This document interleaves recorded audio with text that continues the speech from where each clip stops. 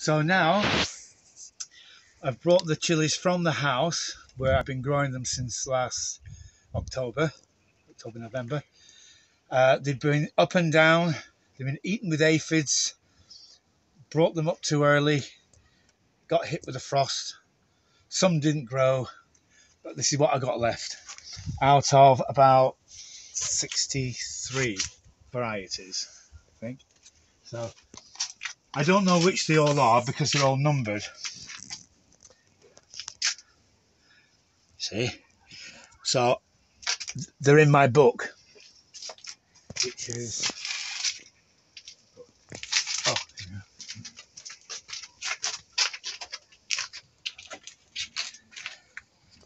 So... Oh. So this is my list of all the chilies that I planted. Up to there. And all the black ticks are the ones that have survived. So for one reason or another, the other ones didn't. And there's a few that I'm really sick about because they were really good, like the Fatali Brown, my Naga Maurice, Scotch Bonnet, Jamaican, Trinidad Fatali Maruga, all that. And I'm very pleased that I've got the Moa Red, because that's the Jamaican pure breed of the Scotch Bonnet. The War Tricks, which I've been wanting to grow for ages. The Barrackpore 7 pot, very nice. Hurtberry, one of the hottest in the world. My Dorset Naga, that didn't grow. My Chocolate Boot Jolokia did. I think it's that one, I think. What number is it? Or is it that one? 16. Let's take a look at all of the chilies. Yeah, so they've all got a number. Oh, they have... Yeah, some have got pictures. Ah. That is habanero, isn't it? Yeah, habanero. Ah. Yeah. Nice. Yeah. So some of the pictures, I got those from B&Q actually.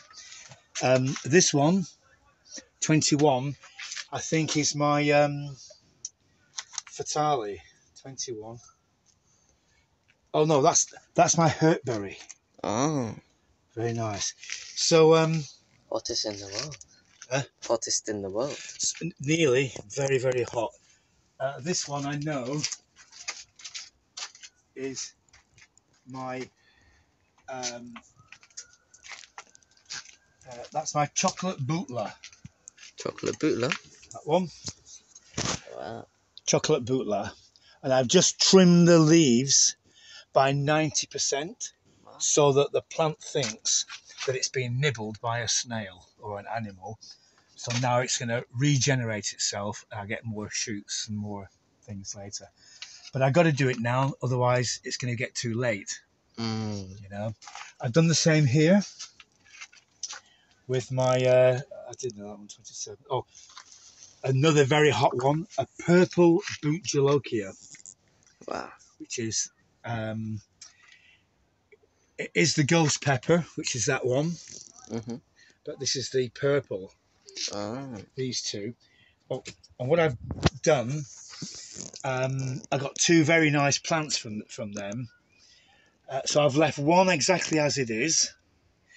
I've taken a few of the flowers off here, reduced the leaf by 90%. So I've given that a good trim, took off the bottom leaves, and I'm now going to compare the yield. That's the plan. Nice. But they were both virtually the same plants. And so I'm now just going to make a separate list of all the ones that have survived. And then I'm very happy about my hot scotch, which looks an amazing plant. What was the other one? Paper lantern. Not many people have heard of these, but I wish all of them grew, really. The 7-pot Katie is the hottest English variety at 1.8 million Scovilles. And I've tried for 2 years on the trot and I cannot germinate one seed. Won't have it. Yeah. So I'm going to get a good crop anyway. As I say, I did go. A friend of mine, a work colleague, went to Thailand and actually brought back the original Thai super hots, which I have growing.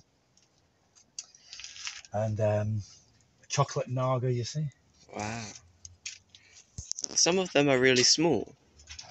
Yeah, those are just like little runts, if you will.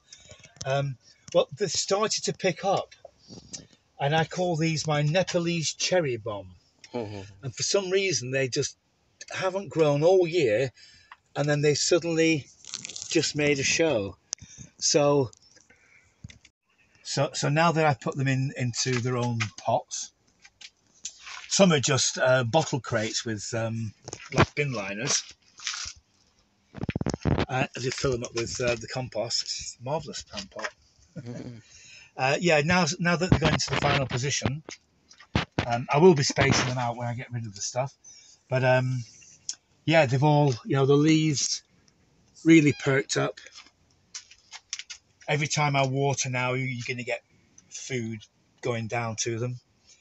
And I'll give them a liquid feed now every 10 days or 2 weeks.